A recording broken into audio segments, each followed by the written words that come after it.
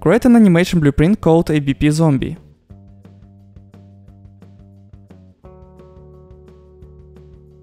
Open this animation blueprint and then open the event graph. Implement the initial animation blueprint event.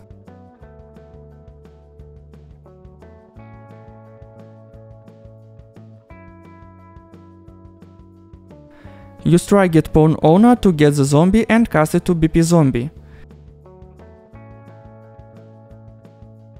Promote the zombie to variable.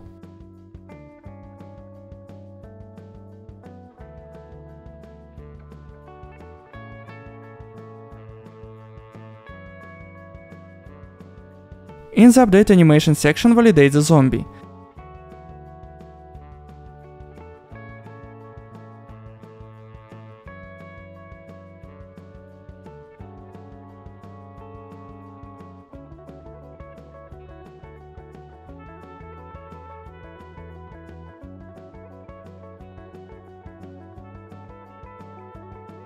If the zombie is valid, use get velocity of the zombie and get the vector length by xy, and promote it to variable named speed.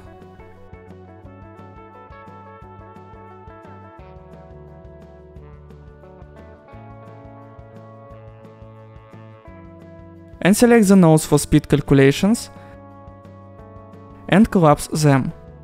Rename the collapsed nodes to get speed. Open the collapsed nodes and call the output.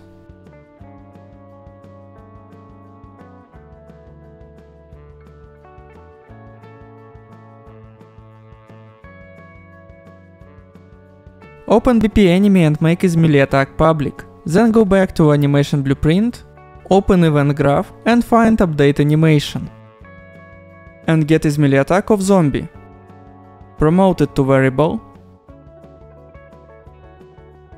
Open the animation graph and add a state machine called motion.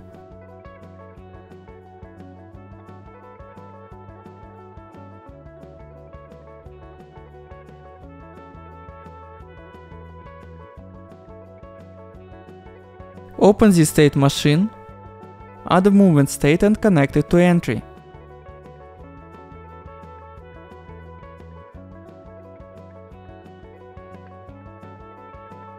Create a state named melee attack.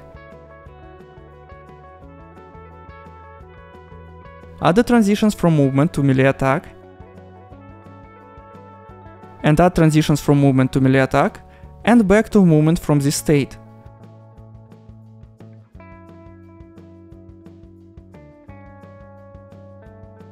Open movement and add zombie movement blend space.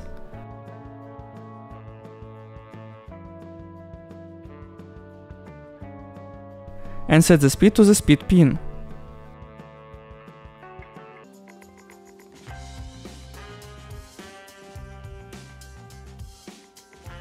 In the melee attack state, add the zombie attack animation as pose.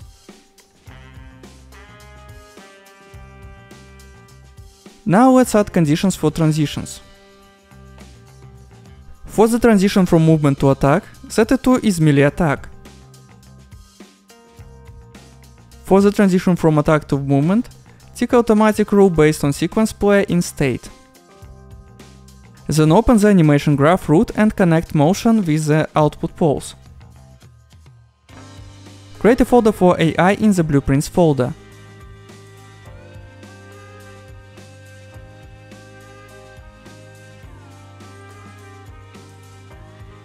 And create an AI controller called AI Zombie.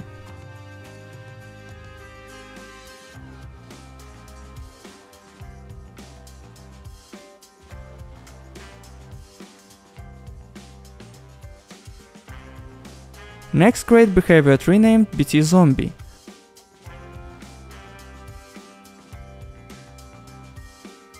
Open it and create new blackboard called BB Zombie.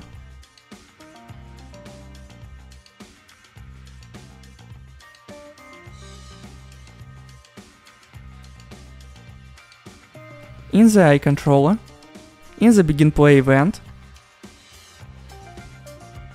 call run behavior tree and select BT Zombie.